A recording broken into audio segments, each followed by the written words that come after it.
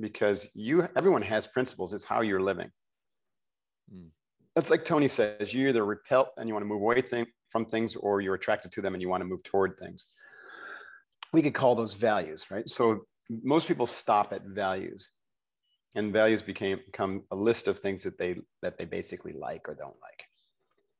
I think a principle is something else. A principle it can be related to a value, but it goes much deeper. And it's essentially it's a belief tied to some behaviors, which you might also call habits, but it's more than that. Behaviors and habits and habituated action and disciplines that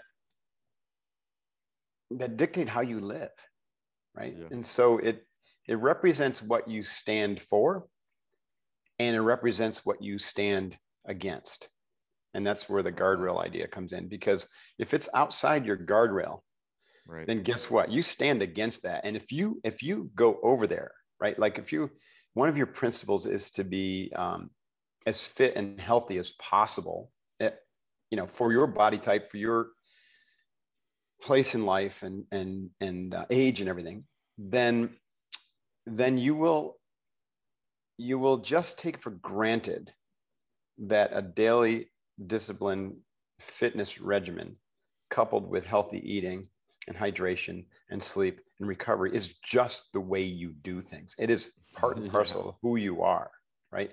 You don't have to go on these fad diets. You don't have to be all over the place. And it's just who you are, because it's one of your bedrock principles. And anytime you step out of the guardrail, because let's say you go to a bachelor party and, you get shit faced all weekend.